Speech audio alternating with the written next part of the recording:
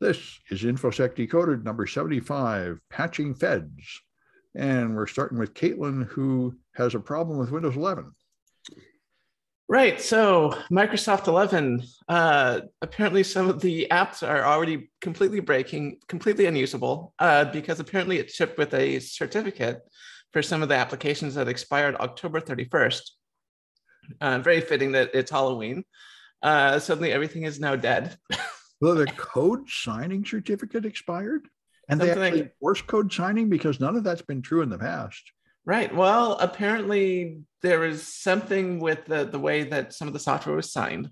Yeah. And it expired October 30th. I'm sorry, not October 31st. And therefore things like a few programs like the emoji panel and the touch keyboard, which is important for accessibility, no longer run without another update. Well, at first I didn't care about this. Now I do care because in my classes, we mess with code and show that Microsoft Windows totally ignores code signing. So what the hell? Besides, I also know you can sign something, and then when your certificate expires, it doesn't matter. It goes by the signing date. Right. So now I'm thinking, I don't understand what this means at all. I don't know exactly. Like I said, the article doesn't go into too much detail about what exact certificates failed, but it's all on Microsoft software. And so Microsoft might sign its own stuff a little bit more differently than third-party applications, and enforce it with their own stuff. I don't know. But there are certificates on the operating system attached to these programs, and they have failed. And therefore, a bunch of tools are not working correctly.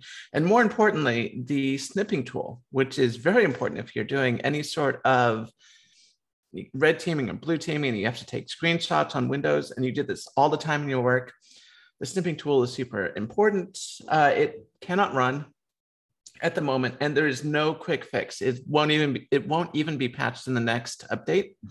So Microsoft is saying, we'll just use the print screen, use Paint for the, That's what I always use. That is the most stupidest thing. I never even had the snipping tool. Do you just use print screen? Right. I mean, the thing that really brings this, I love the snipping tool. If you're not using the snipping tool, I highly recommend switching to that. Well, not right now. But not right now, once they fix this. But I think this brings up a larger issue. When we start putting certificates on like everything, it becomes very difficult to keep track of all the certificates, right? On like, if you have a large organization and you have like a gazillion certificates to sign, all the software running, how do you keep track of it? It's hard. And Microsoft is learning the hard way that, all these expiring certificates can be a problem if they're not properly managed and maintained in a way that they keep track of all the thousands and thousands of certificates, which is I don't know, it's hard, but now Windows is broken because of it. So I know that's why they retracted the recommendation for keep certificate pinning in Android. They said it sounded like a good idea, but when you actually find out what you have to do to make it work, it's not such a good idea.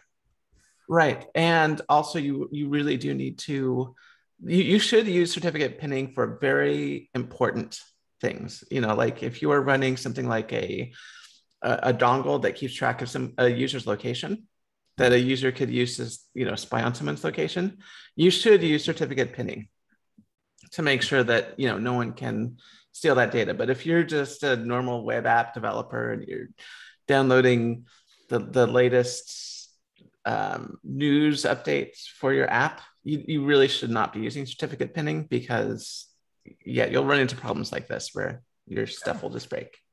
Yes. All right. Hey, Liz. So you want to talk about the Treasury? Uh-oh. Yeah, let's come back to the end if that's okay. Oh yeah. Okay. You're hardly you're all garbled and broken up anyway. You might need to reboot something. All right, let's go on to Irvin, who has got sideloading, which I must say, I think Apple is right here. But go ahead. Well, Apple is saying doom and gloom. If sideloading happens, then it's just the end of the world. And there's the fourth horseman of the apocalypse. Well, I think they're right. I mean, that is the main reason why Android is full of malware and Apple isn't. I tend to believe that. Don't you? I I mean, I would like to have a little more freedom to install different things. Like, we don't have any hacking tools on iOS. That's To right. my knowledge, they all were kicked out a while ago. That's right. This is what you want. You don't want any of that stuff on your phone, right? There's no malware on your phone either. It seems like a good trade to me. If you want that junk, use Android. I'd like the door to be open and for me to open when I want. Well, you can develop your own software and you can install it like in like a test version, like up to 100 installs. That's allowed. That's supported. It's pretty hard to do though. Right, Kaitlyn? I was going to say that the problem is that this is tied to Apple's monopolistic practices. So it's a little hard to take them at face value when they say, oh, it's all about security. Oh, by the way, you have to get all your applications to our store, and give us all your money. Right. Okay, Apple. 30% cut. Yeah. Sounds fine to me. It works fine. The end result is there's no malware on the iPhone. Very funny, Sam. Well, there isn't any hardware. Oh, yeah. Yeah. Okay. You don't believe that? No. No. No. I do. You don't have to worry about malware. There's no antivirus. You can't put it on. There's no firewall. You don't need it. Yeah, exactly. There you go. No firewall. No. Anyone what could go wrong? And there's never been an incident of like spreading malware like there is on Android or Windows on the iPhone. There's targeted attacks, but it really is much cleaner computing environment. I mean, if you ignore all the bugs in the applications and you ignore right, the fact that anyone can post anything and there's probably a bunch of malware on the App Store we don't know about. I mean, sure. I mean, if you ignore all that, there has been iOS malware. There have been, and they take it out of the store promptly, and it doesn't affect very many people. I disagree with you people having a bad attitude. The total amount of malware in the Apple iPhone system is really much less than Windows or Android. But then Android, if you use their store only, you would assume they would have the same amount of malware. No. In fact, their store is completely full of malware. There's unbelievable repeated excesses of people downloading like 100 million malware from the store. The Google does not clean their store the way Apple does. And you assume that Apple knows how to find all the malware and stuff on their store. Well, I mean, I think the point stands that there's definitely less than Android and Windows, but then again, that's not a hard act to follow because there's a whole lot of it's essentially zero. I think most people can use an iPhone for years and they never have any problem with malware. And that is emphatically not true with Android and Windows. I have a huge problem with adware on my iPhone. Really? A bunch of my stupid applications are sending data out without my knowledge, or supposedly without my permission or knowledge. Of course, they spy on you. They're totally spying on me. They're totally grabbing. I mean, and the only reason I know this is because I intercept the traffic between the phone and the internet, so I can look at what's going out, and I can totally see that this stuff is, downloading God knows what, and downloading scripts and running the scripts. I mean, this is not. Well, that would explain your attitude. This is like going to look in the wrong room at the restaurant you go to. You looked under the lid. Okay. And then ignoring the fact that I've seen firsthand how easy it is to hide malware in legitimate looking applications, even if you can review the source code. Yeah, it is. But all right. Well, anyway, that's Apple's claim, and doom and gloom. Yeah, doom and gloom. Well, they're saying they must let them have their monopoly in the store, which I would vote they should continue to have their monopoly in the store, but lower the fee from like 30% to 15%. But anyway, all right. And where are we? I think we're down to Alan with the NSO group. This one's important. Yeah, we've been talking about the NSO group quite a lot because, well, they've been implicated in a number of hacking attacks against political targets. It's the NSO group's Pegasus mobile hacking tool has been a favored instrument by a number of repressive governments for monitoring. Which, by the way, counts as malware on the iPhone. Now that we start bringing up the That's right. Speaking of malware on the iPhone, this is legitimate malware on the iPhone. This is real malware on the iPhone.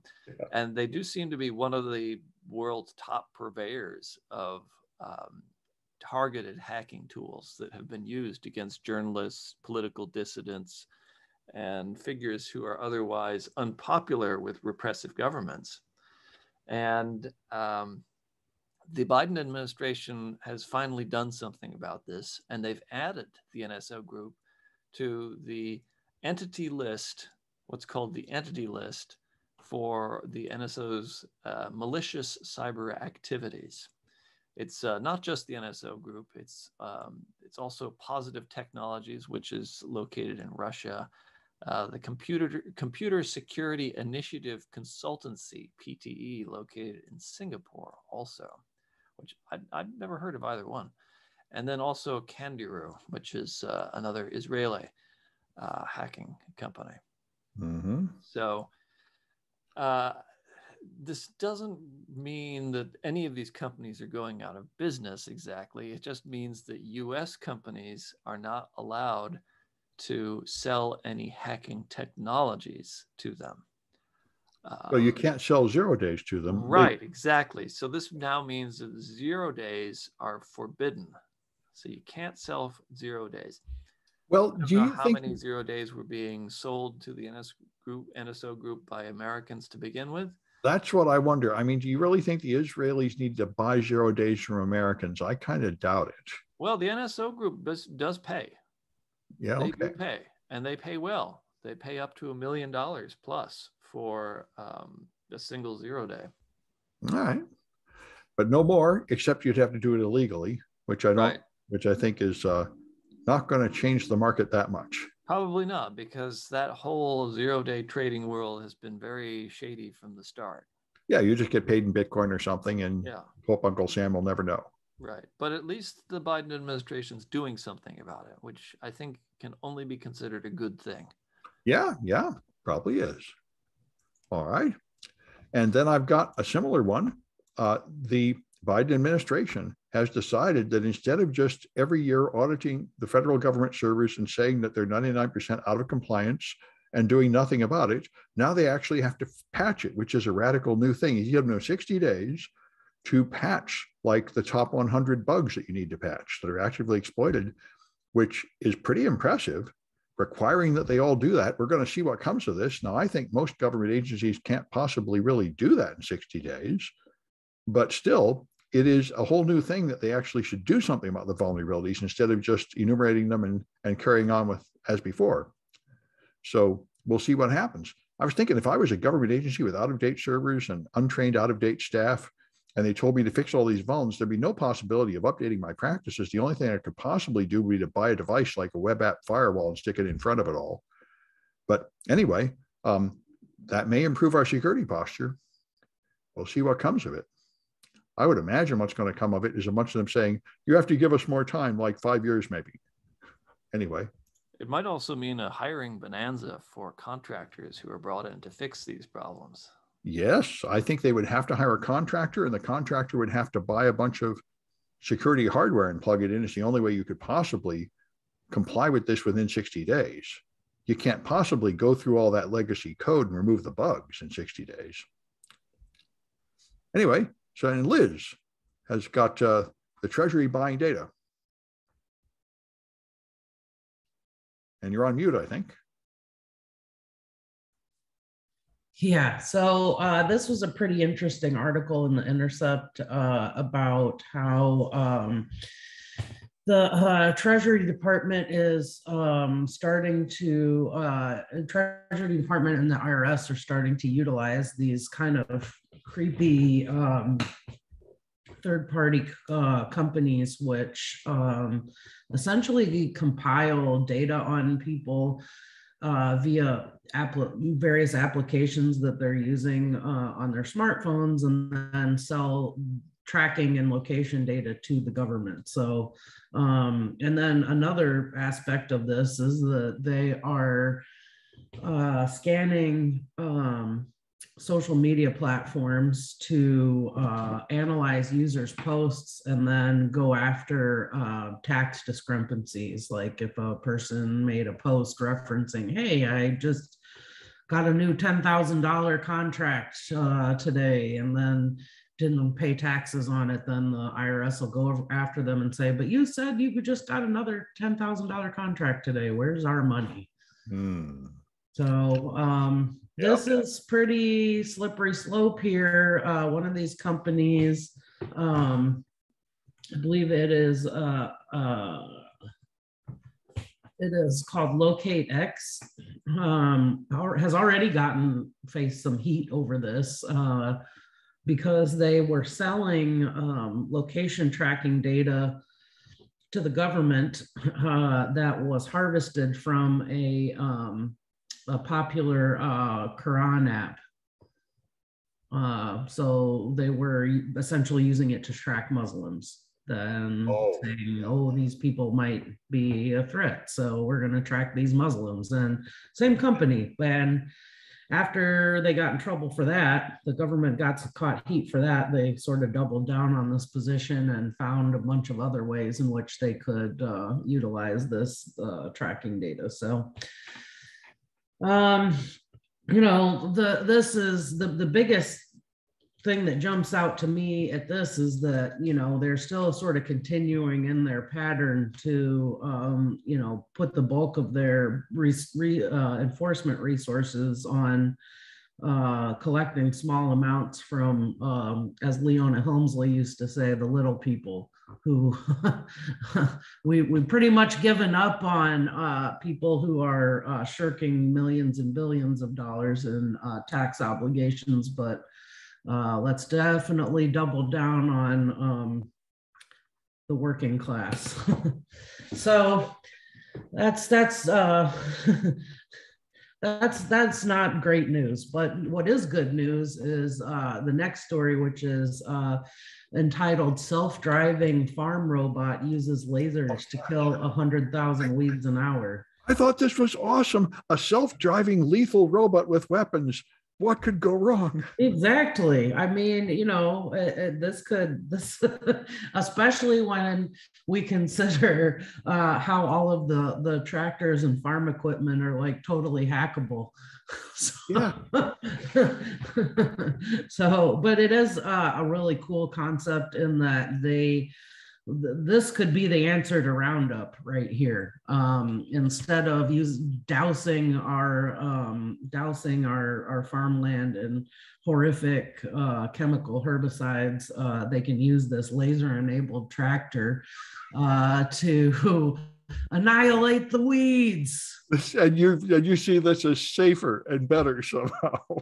Well, I mean, you know, there are trade-offs, but, you know, I think I'd rather eat produce that was weeded with lasers than glyphosate. And they've got to do something because according to this article anyway, which the stat is taken from the head of the robot laser tractor company, so take that with a grain of salt, but according to them, if they do not weed the crops, they lose about 40% of their yield, which is significant. So you've got to weed your crops, of course.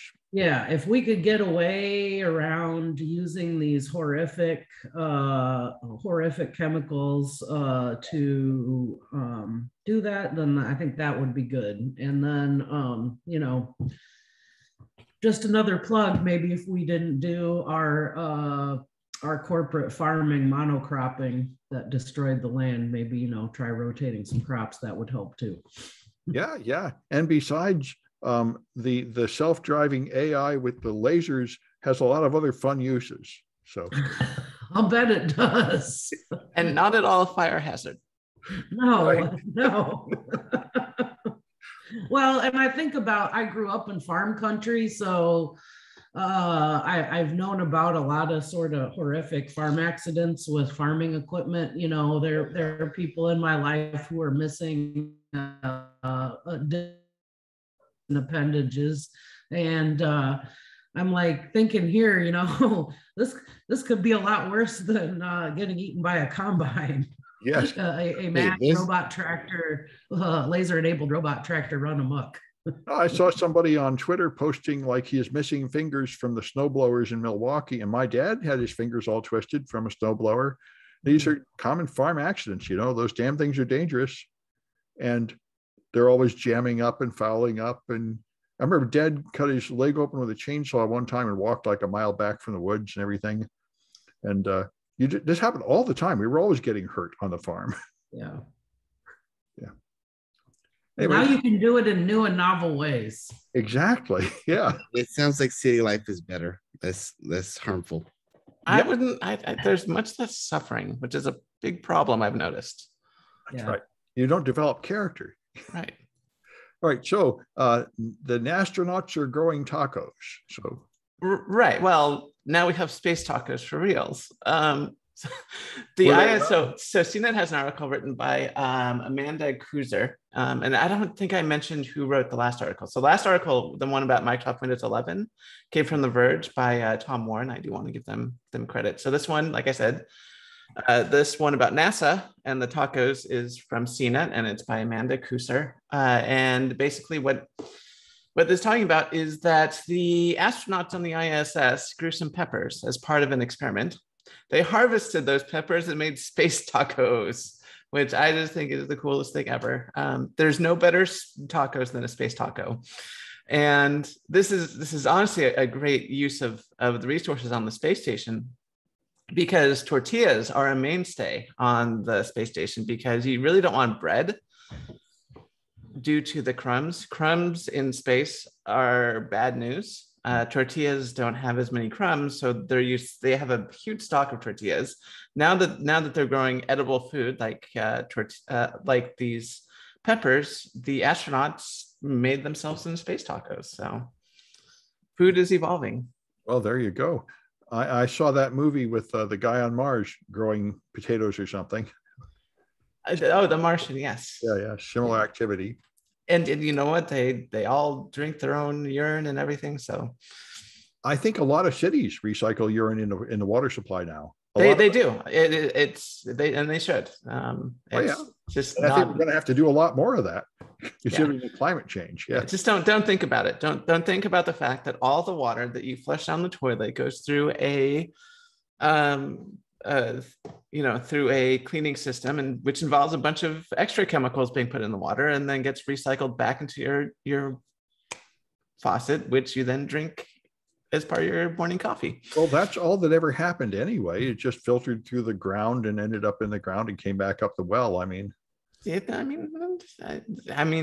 a little more involved when you realize there are giant vats of human waste that gets processed with the water you're drinking in it. We're just doing an industrial version of the old low-tech solution where you filter through ground and plants and stuff, filter out the stuff. Yep. Yeah, anyway, I actually think plumbing and a large scale city planning is actually really interesting. And if anyone at home has not looked into how plumbing works, how sewage system works, I totally recommend doing it. Every time I learn something new, and it's always very fascinating. But it is rather gross. Yeah, but absolutely, you're right. Very interesting. Yeah, I remember when I was a kid, people said that plumbers and electricians and stuff were dumb, and that is not true at all. There's an intricate structure keeping us all alive in these cities. It's really sort of like a space station. All this stuff has to work. Right. No, I mean, if I weren't doing computers, if hacking wasn't so much fun for me, my next choice of career, other than teaching, would definitely be a civil engineer, designing sewage systems, electrical systems. That stuff's super important, requires ridiculous amounts of education. If you're working on anything that big and that public, you have to be certified from here to the moon. And even regular plumbers and electricians undergo a lot of training and then have to spend years and years going through supervised apprenticeships, exams and stuff. It's really quite rigorous. They're really engineers, even though our society doesn't treat them as such. Yeah. All right. And then Irvin's got Cisco with hard-coded credentials again. Yes, again. This has been happening about 8 times a year for the last 3 years. Yep. Something is wrong at Cisco. Somebody just keeps leaving these SSH keys and default creds on everything. So there are a number of patches out with CVEs that are meant to fix all these things on Catalyst PON switches and in the Cisco policy suite. Well, there's a clue that it only happens over Telnet, which also, who in the hell is using Telnet? So I think this is all technical debt. I think this is all code from 20 years ago. That's on the switch. Yeah. The other one, not so much. That's the key-based SSH. Yeah. Default SSH keys. Yeah. Yeah. Boy, so obviously they have a practice of leaving special backdoor credentials in things, and they haven't managed to educate all their developers into knocking that off. Maybe they all need to go do some farm labor. Yeah, that's right. They can build those robots. Yes. With default SSH keys and Telnet keys. That'll be great. What could go wrong? Yeah. Okay. All right. And Alan has got Iran blaming the U.S. Blaming the U.S. and Israel. I think Israel is a lot more plausible, but go ahead. Well, Israel and the U.S. have been collaborating on attacks, cyber attacks against Iran against their nuclear weapons. Yes. Yes. So this is the reflexive complaint by the Iranian government that whenever there's a cyber attack against some critical infrastructure in Iran, U.S. and Israel must be responsible. In this case, apparently there was a nationwide shutdown of the gasoline station infrastructure. And the gasoline in Iran, which is very heavily subsidized by the government, to the point that gasoline is really cheap. I don't know exactly what it's at now, but it used to be around the equivalent of 20 cents a gallon.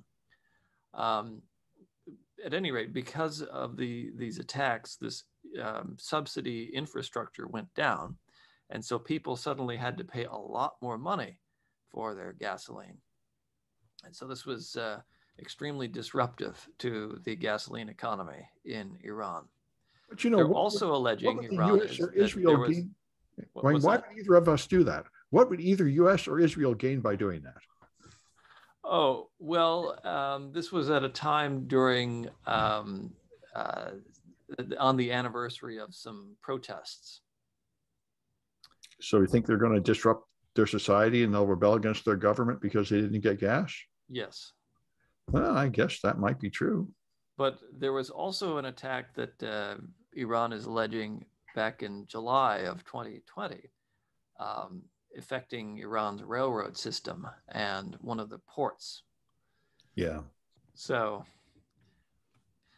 I mean, of course, take it all with a grain of salt. It could have been somebody else, but if so, these are some pretty big attacks that have been executed by the U.S. and Israel.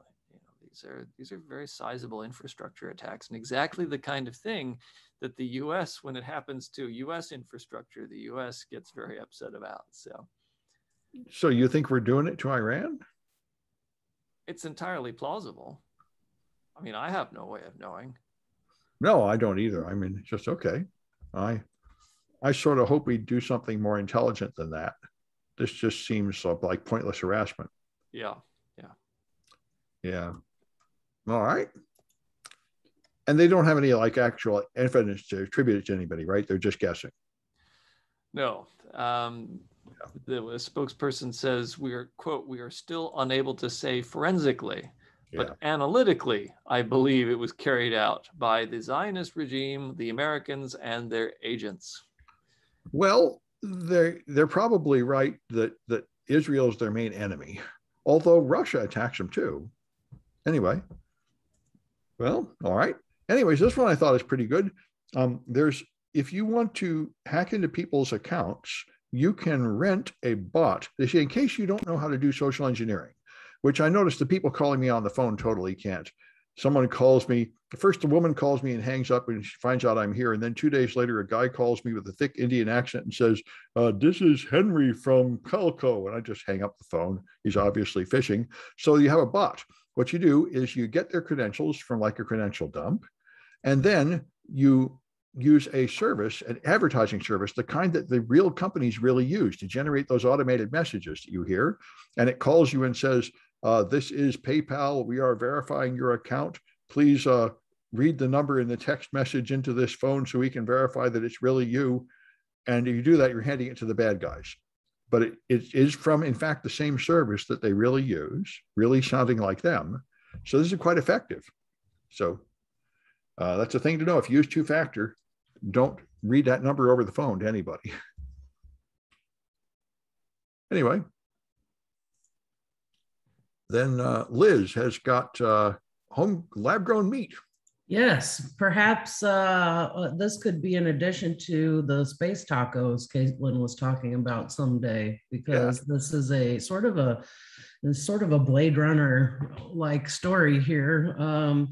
A company that's local to me here in the East Bay is setting up to a massive facility, $50 million, 53,000 square foot campus called Upside Foods, where they are going to start to grow lab cultured meats, which is pretty interesting.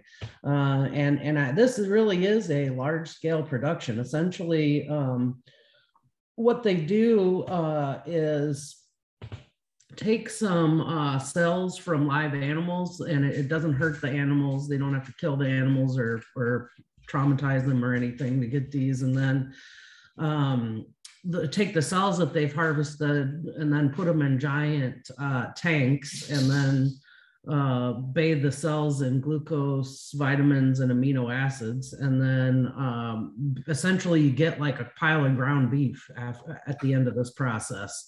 And then they have a more complex process that involves using some kind of scaffold to grow either like a steak or a chicken breast or something. So this is pretty interesting. So it really is real meat. It's made out of animal cells. Yep. So I'm really interested to see where this goes. It's probably, I would assume the environmental consequences are probably less than factory farming, like pigs. Far less. It is far better for the environment to grow the meat and the animals too. But I would think no better for your health because you're still eating meat. That's what I would think, but who knows? I mean, they may be able to, who knows? I could see them being able to tweak this too. And just like the nutritional profile is much different on grass-fed beef versus factory farmed grain-fed beef. They may be able to tweak the nutrient profile on this stuff. Yeah, you're right. Okay, that's interesting. Yeah. All right, and so now we're down to Kaitlyn that has cosmologically coupled compact objects. Correct. So the Astrophysical Journal Letters has a article written by Kevin S. Crocker, Michael Zevin, Duncan Farah, Curtis A. Nishimura, and Gregory Tarley, published just recently on November 3rd. And let me read the abstract to you. So they demonstrate a single parameter route for reproducing higher mass objects as observed in the LIGO-Virgo mass distribution. By LIGO, they mean the laser the lasers that do the measure the gravitational waves. Anyway, it's the laser infrared something spectrometer, some gravitational observation. Anyway, forget the I, what the I stands for. Anyway, so they're using only isolated binary stellar evolution, the binary stellar evolution channel. So they're only looking at binary black holes essentially, or massive objects. The single parameter encodes the cosmological mass growth of compact stellar remnants and exceeds the Thomann-Oppenheimer-Volkoff limit. So what does all that mean? That means that one of the discoveries made by LIGO and Virgo is that what they're seeing in their results are that the objects that are colliding into each other, that are creating the gravitational waves, are larger than expected. And so this paper essentially tries to figure out what are some ways that we could explain why this is happening. And not to get too technical, because to be honest, I'm not an astrophysicist myself. I'm not entirely, some of this stuff is a little over my head. But one of the things that they do mention is the possibility that dark energy could actually be absorbed by the black holes themselves and cause them to enlarge, essentially outpacing the rate of Hawking radiation. Now, as a black hole gets larger and larger, it actually emits less and less radiation. So if it is true that dark energy does get absorbed by the black hole, it could easily outpace the rate at which Hawking radiation decreases the mass of the black holes, and they end up growing. And the paper doesn't talk about this in too much depth because it's all very hypothetical at the moment. However, this brings up a lot of questions about if this is true, and this is still a hypothesis. This is nothing has been proven yet. But if this is true, what happens in very deep time if black holes actually grow over time as dark energy increases in the universe? What happens as the event horizon starts expanding? And keep in mind that event horizons are not bound by the speed of light. So they can actually expand faster than light. And what happens when an event horizon of a black hole, which is expanding faster than light, swallows up an object? I mean, you wouldn't see it coming, first of all. And then you would essentially be in a black hole where time and space kind of get flipped around so that all future paths lead toward that singularity, but that singularity would be so far away that could you ever even reach it? I don't know. Anyways, it brings up a lot of interesting questions. And I also want to point out that the gravitational wave astronomy that scientists are doing are yielding these new interesting results. So yeah. So is that in a satellite, that gravitational wave detector? No. So LIGO and Virgo are actually lasers on the ground. Basically, they have several miles long, several kilometers long lasers in various parts of the Earth at perpendicular angles, right. At different parts of the Earth. So they're not only perpendicular, so you have one at 90 degrees and you have another at 90 degrees, and you can put them together. And basically what happens when a gravitational wave goes through Earth, it decreases or sometimes increases the lengths inside these tubes where the lasers are fired. Yeah. Now it's very slight. However, if you are measuring very accurately, you can measure the slight increase or decrease of distances of those lasers and be able to measure gravitational waves passing through the Earth from stellar objects colliding into each other. And these would have to be massive stellar objects like neutron stars colliding into each other or black holes colliding. It's a very new type of astronomy. And we're already getting some interesting results.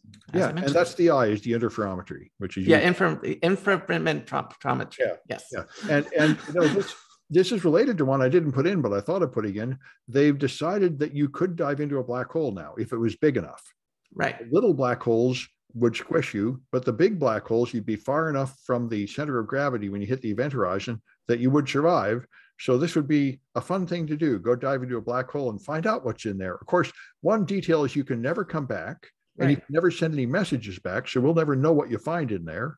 But right. Well, the thing is, what's new about this is that's kind of been known for a while. If you have a supermassive black hole crossing the event horizon, you wouldn't realize anything even happened. Now, the problem is, of course, if it's a supermassive black hole, eventually you are going to start heading towards the singularity. So as I mentioned, time and space sort of flip around in the black hole, which is very hard to explain without getting into some very complex space-time diagrams. But essentially what that means is in normal space, we're all headed towards the heat depth of the universe. Right. In a black hole, we're all headed towards the singularity. That's all it means. So, and I mean that quite literally. So if let's say, for example, you have a spaceship that can go faster than light. It breaks all the laws of physics. You can go faster than light.